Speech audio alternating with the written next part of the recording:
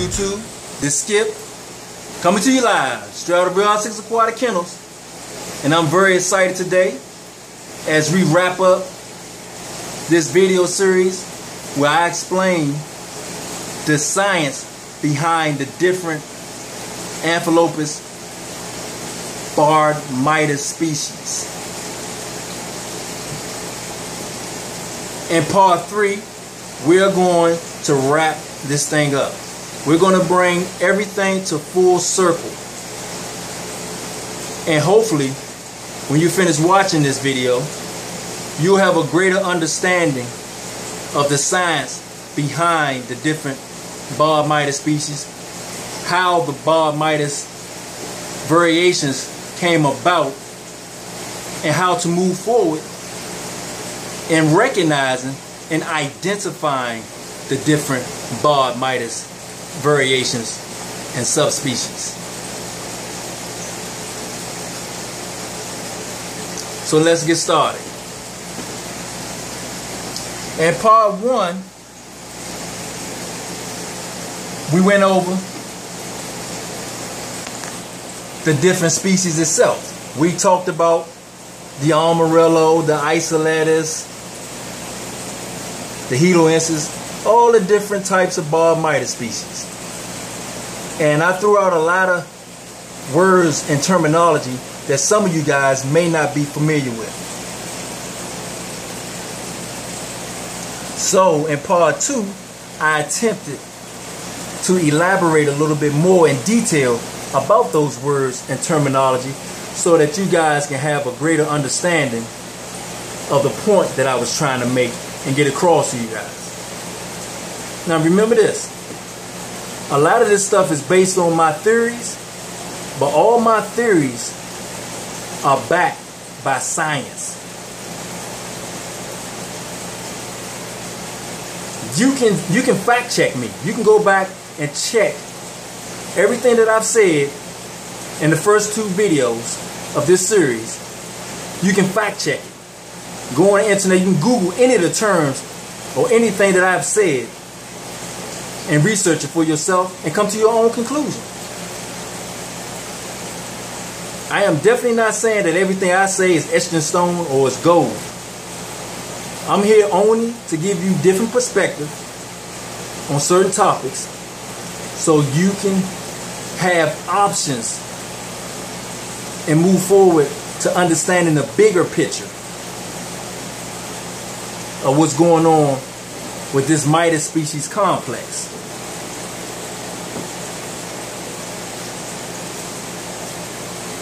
As we look at these awesome specimens.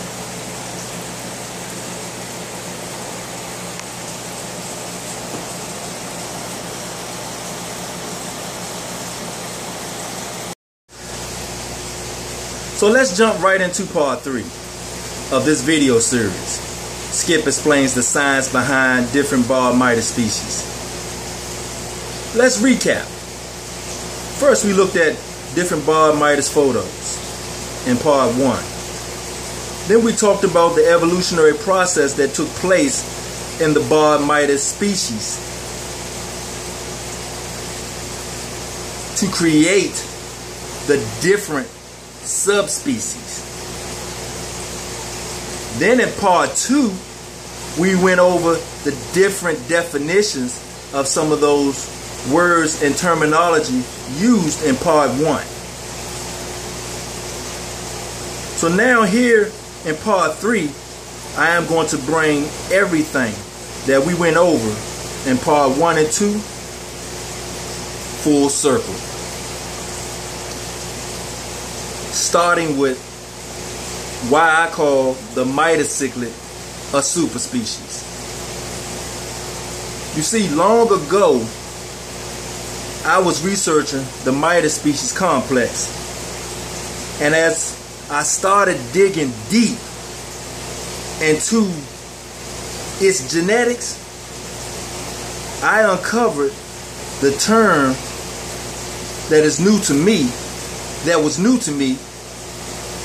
superspecies. So I started to research the superspecies term to see if the word applied to the Midas cichlid? Was it applicable to the Midas cichlid? And I found that with most terms that you use in the scientific community, loosely, that the superspecies term could, in fact, apply to the Midas cichlid.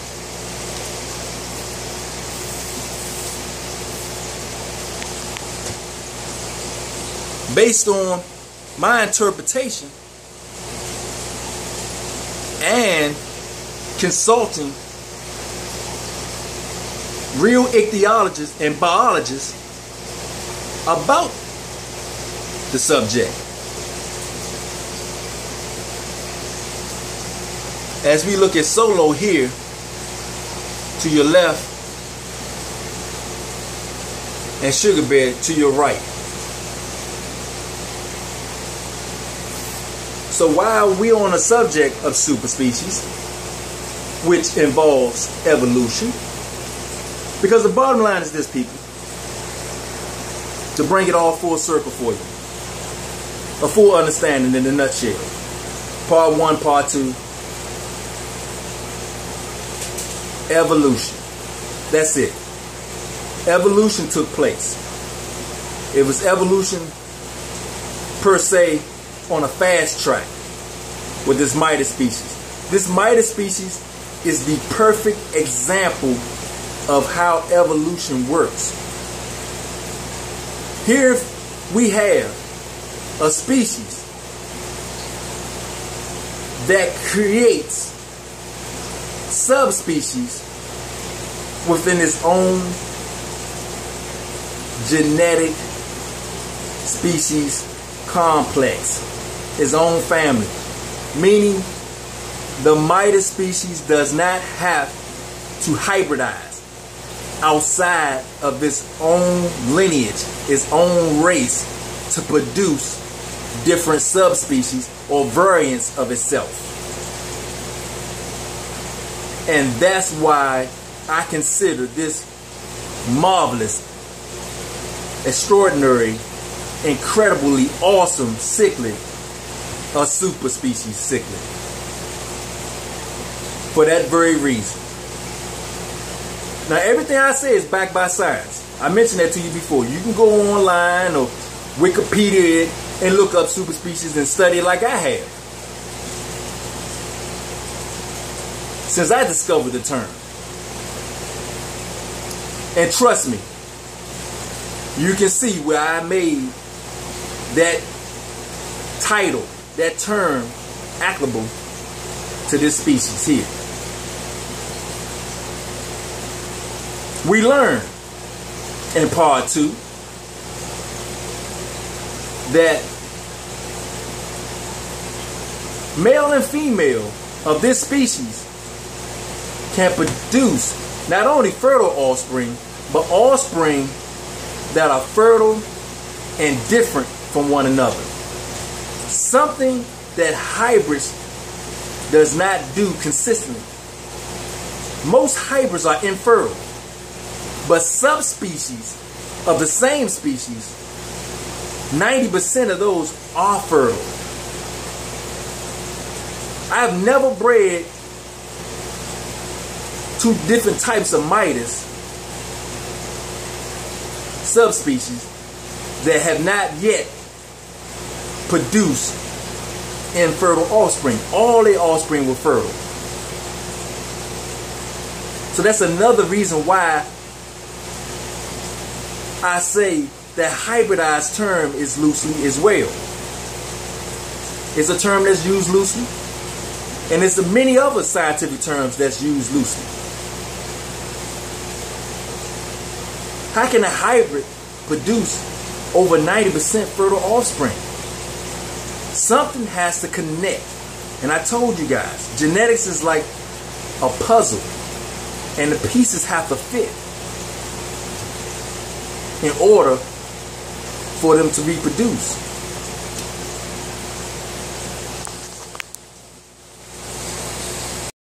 So, before we move further, let's check out this short video clip discussing the evolution of fish.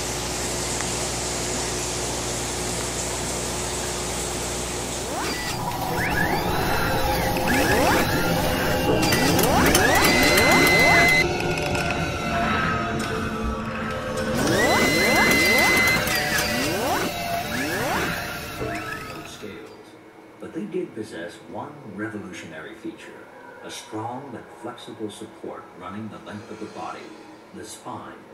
A feature so important that without it there would be no birds, no reptiles, mammals, or humans.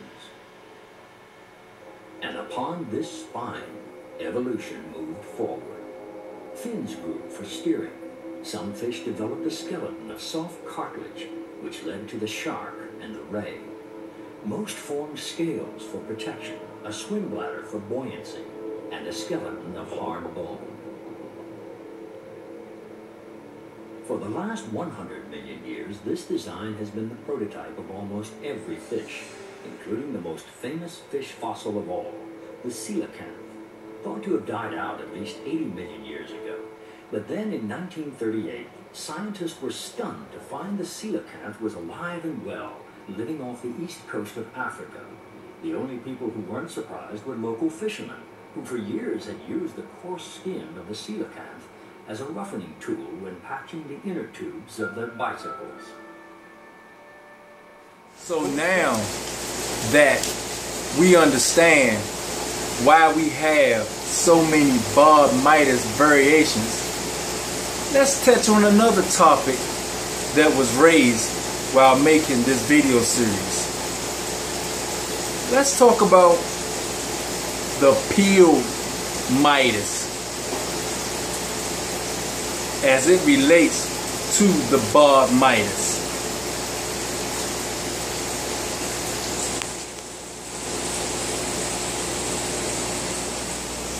Now, have you ever wondered why all the peel Midas variants look slightly different or a lot different from one another? That's a question that came up while I was making this video series. And something interesting happened.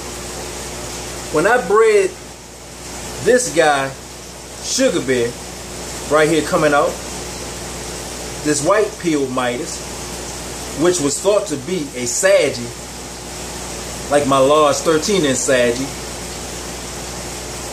Abu, King Abu. But now that I have had him for a while now in my possession and had an opportunity to observe him closely, I feel that he's not a Saggy.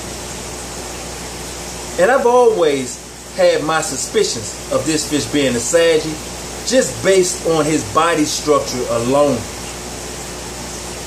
But last week, when these two had babies, it was confirmed for me, because he grew a large knuckle hump. It went down now since, but he still shows remnants of that knuckle hump. And all my years of keeping Midas cichlids and cichlids alike, I have never witnessed a Saggy or a Xyliosa with huge knuckle humps. In fact, they don't pretty much get humps at all. I'm not saying it's not possible. What I'm saying is not the norm. The average Xyliosis and Sagittae, which is the Earl variation Midas, normally do not display knuckle humps. In fact, let's take a look at my female Xyliosis so you can look at her body structure compared to this guy here. And then we'll take a look at my large 13-inch Saggy Abu, who has the same more color markings as this guy right here before you, sugar bear. Much bigger than sugar bear, but yet his body structure is totally different.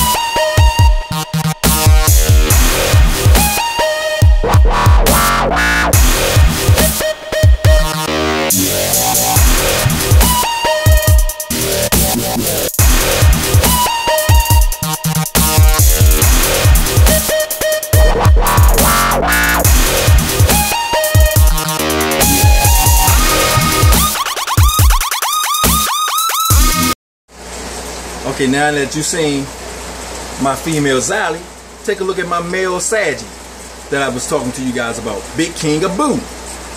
He's pushing a whopping 13 inches, and as you can see, although this lighting on this aquarium is pretty bad, it's washing out his color, but you can see the orange splash through the fins, the orange around the eyes, and the propeller fin is displaying a little orange, just like Sugar Bear. But unlike Sugar Bear, King of Boo is more aerodynamic shape. You can see he probably would never have a knuckle hump. I don't know why, as I get closer to the tank, he likes to stay at the top. I guess he figured he's going to eat. And he's constantly moving. He's very aggressive. But you can see his body structure. You can tell that it's different. And plus, he's 13 inches. And that fish Sugar Bear body, as far as height and deepness, is much deeper than this fish at 13 inches. And the Sugar Bear is pushing maybe 10 inches at best. King of Boo got him by at least 3 inches. But yet his body is taller than this fish. He's definitely no Saggy. This is a Saggy. Wasn't that female Zally awesome and that Saggy awesome? As we look at another awesome pair of peeled Midas, which begs the question, should we or should we not start to investigate and classify these peeled Midas? Because I'm sure at one point in time, the peel variation came from a barred variation. At one point in time, either big or small, Miss Pearl and Smoke look like these guys. And in fact, Miss Pearl Belly's sister is right here before you. That barred variation isoletus is Miss Pearl's Belly's sister, meaning that she was spawned from the same batch of babies at the exact same time and date. So she's Miss Pearl's Belly sister. They're direct descendants from one another. But yet, Miss Pearl here is peeled. She's peeled an orange coloration. But she's still an isoletus. I'm sure Smoke here is a peeled isoletus. I'm not 100% sure, but I can go by the body structure and my experience of keeping Midas cichlids for so long that I know certain characteristics that they display even when they peel. It's probably hard for some other people to tell, but I have a trained eye. 40 years experience keeping, breeding, and studying these fish to where my eye is not like the regular or average cichlid keeper's eye. I can spot little telltale differences and signs in these fish that pretty much give me a clue and an idea what type of subspecies of Midas they are. But for the people who don't have a trained eye like myself, what do you do? How do you tell? Because to the average person, these two fish are peeled Midas. And in fact, this one is an orange Midas, and this one is considered a creamsicle. So, had I taken these fish and sold them to someone without telling them exactly their background, or if I didn't have a pedigree on the female here, Miss Pearl, which I don't have one on Smoke, I don't know his background,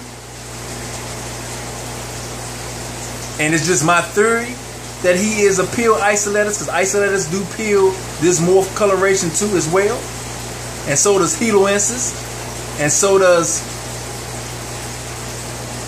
Saggies, as you've seen, and as we discussed evolution in this video series. Sugar Bear here, proud papa, I'm proud of him. I believe he's a peel Amarello or heloensis, either or. I don't know for certain. I can't tell you that for a fact, but what I am sure of is he is not a Saggy.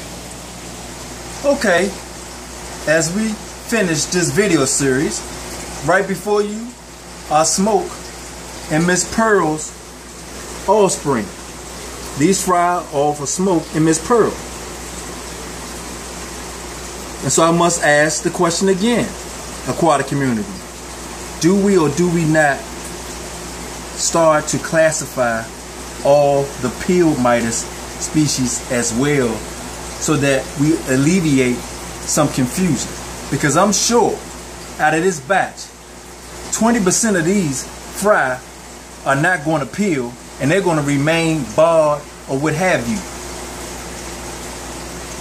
And just by visual eyesight,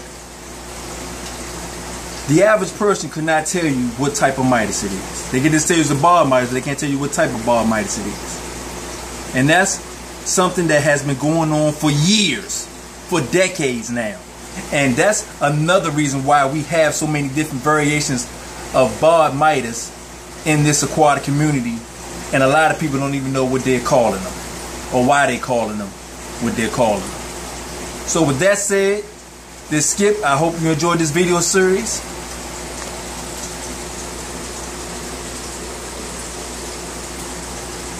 I'm out.